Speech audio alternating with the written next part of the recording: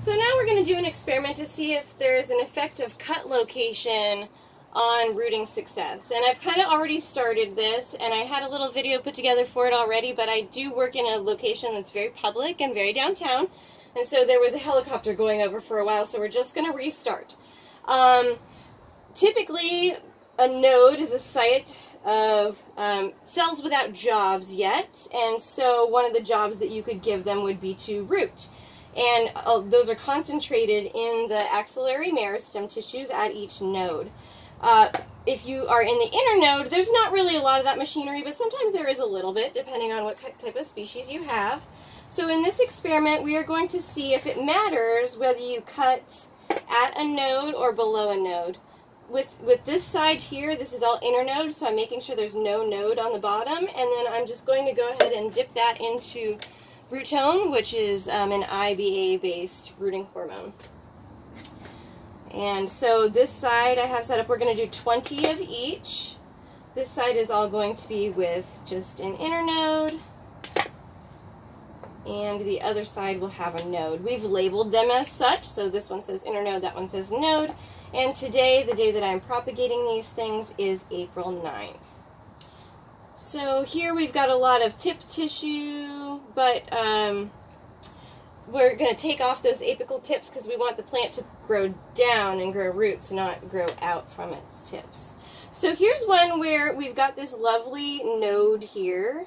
There's some protrusions. Nodes are going to be found in the axils of the leaves. And so this one has a really nice node at the bottom of it there. And so we're going to dip that into rooting hormone and put that on the node side. Then you're left with kind of this internode hanging out there.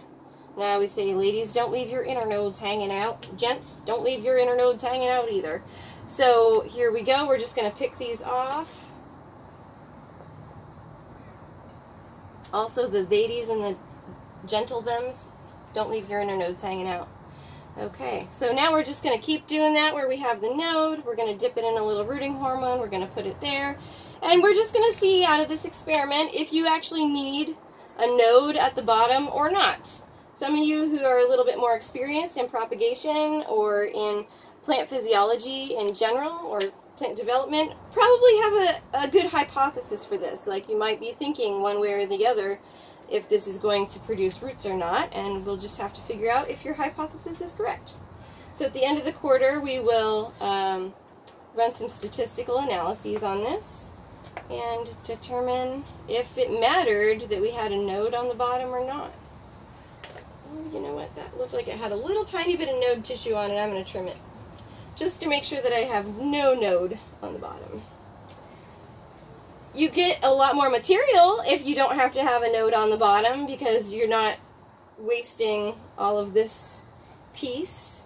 So, you know, it would be advantageous if we don't need to have a node at the bottom.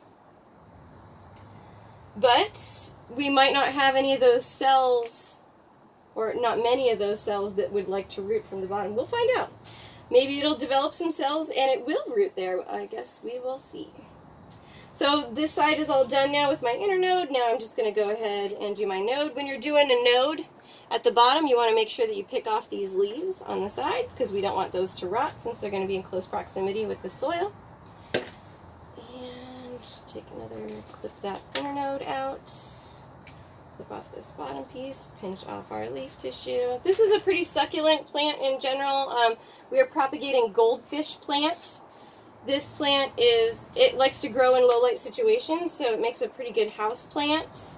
I grew it in an extremely low light situation so that I could get it to be nice and leggy and have these really long internodes so that we could have them well spaced out for this experiment. And this plant kind of needed a haircut anyways. It was kind of growing a little extra leggier than what I would have liked. Okay, so on this side we're going to take off that apical tip. We don't want the very fresh green growth because we want it to grow down and not up.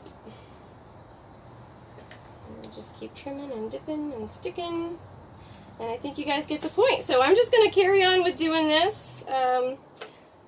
And I will give you guys some observations in a couple of weeks. Basically, we're going to kind of just leave these alone for a while. I'm going to put them with a little bit of bottom heat and a little bit of mist in my greenhouse so that they will stay in a humid and moist environment and not be subjected to anything that's too cold. And so we'll probably just check these at the end of the quarter just one time, because it does take about 6 weeks to be able to see results on this plant. Maybe a little bit less. We'll see if we get lucky. But whenever we do test these, we're just going to give them a wiggle. And if they have a little resistance, then we're going to see if they have roots. And if they don't have any resistance, then they probably do not have roots. We may also see some discoloration that occurs in the leaves. They may drop their leaves. I'm not exactly sure, but those are the types of observations that you might be able to expect in the future. Okay, so I'm going to finish this up, and be sure to check out if we have observations soon.